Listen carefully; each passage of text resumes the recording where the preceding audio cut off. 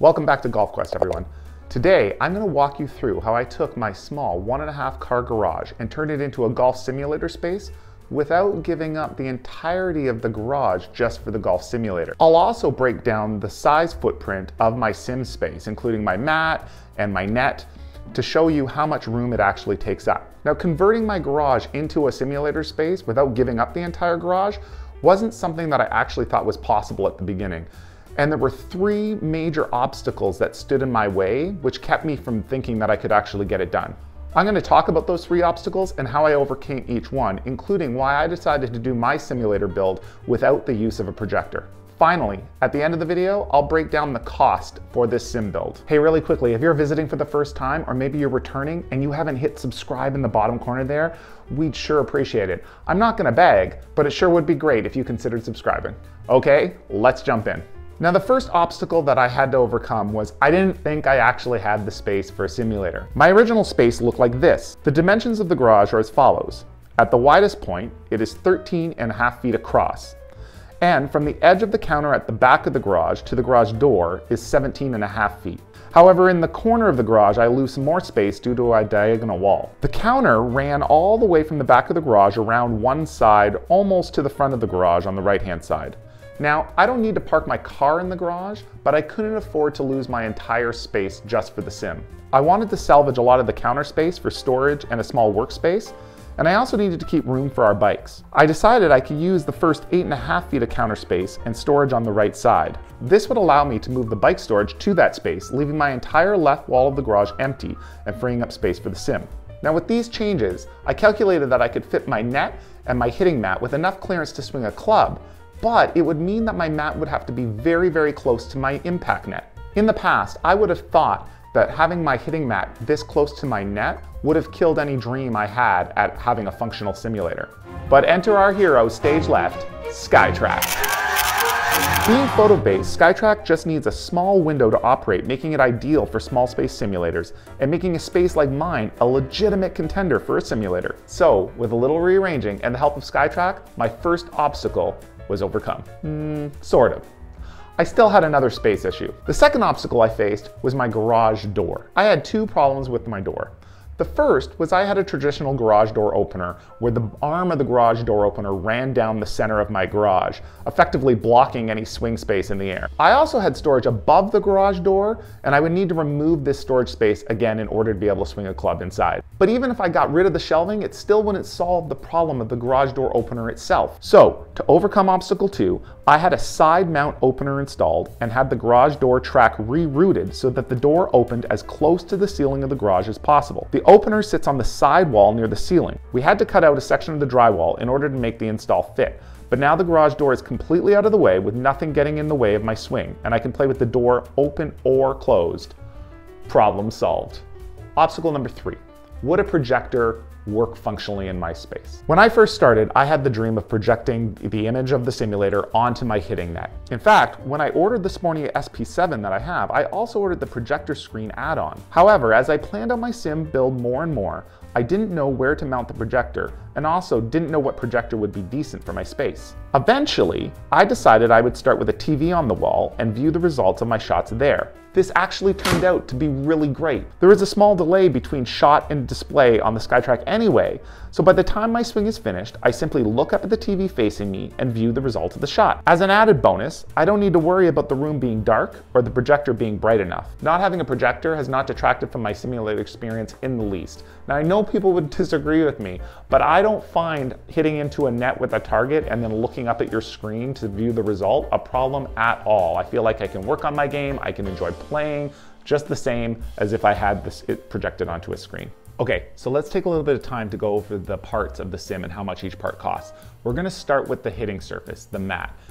Now, this advice was given to me, and I'm gonna give this advice to anyone out there who's thinking about building their sim. Don't cheap out on the mat.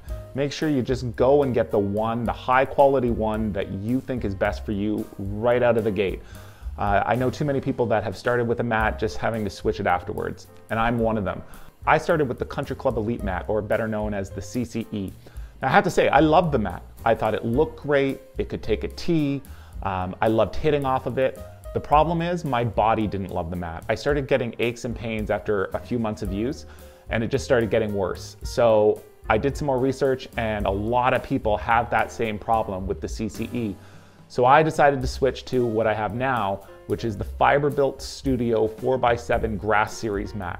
This mat is supposed to be the best one on the market for ease on the joint, and I've been quite pleased with it. As an added bonus, this mat never moves. Its base is so heavy and so stable that it never slides on you. You don't have to put carpet grippers underneath. It's amazing. It stays in the spot that it's supposed to be and doesn't budge. Also, as an added bonus, if you're a SkyTrack user like myself, the SkyTrack can sit right next to it level. You don't even need the little leveling feet for the SkyTrack. I'm quite happy with it, and I would recommend it to anyone who is looking to get a new mat.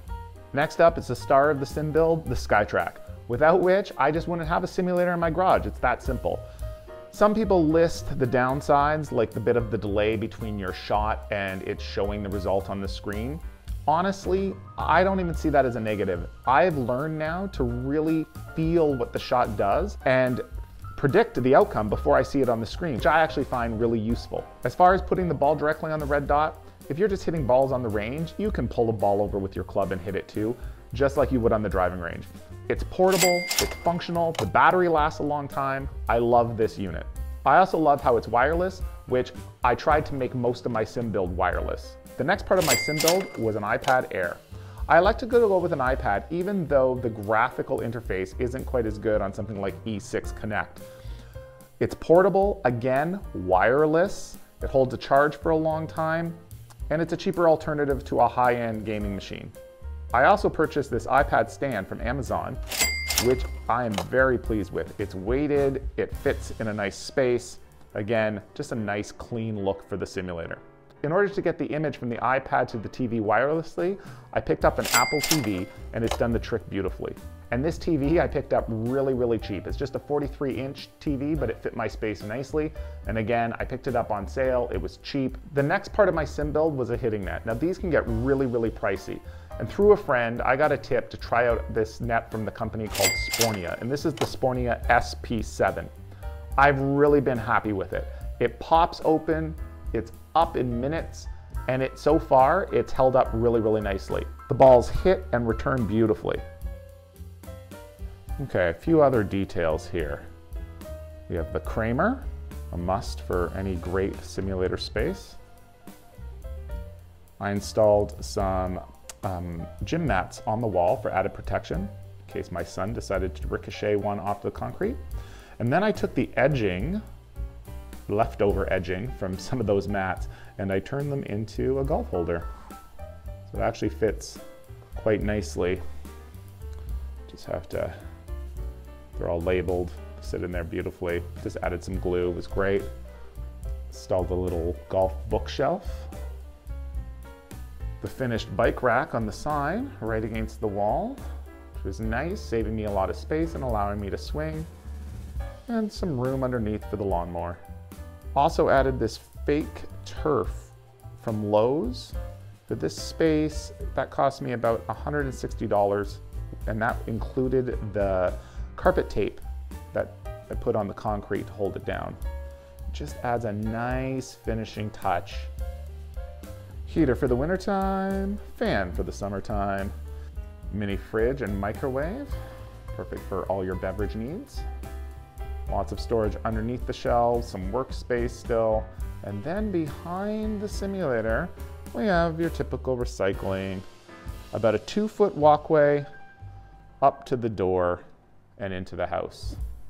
So that wraps it up for us for now. Hopefully that video was helpful, especially if you're thinking about planning your own simulator build. If you have any questions or comments, please feel free to leave them below. We'll get back to you and we'd love to hear from you. Also, if you haven't subscribed yet, we'd sure appreciate it if you hit that red button in the corner.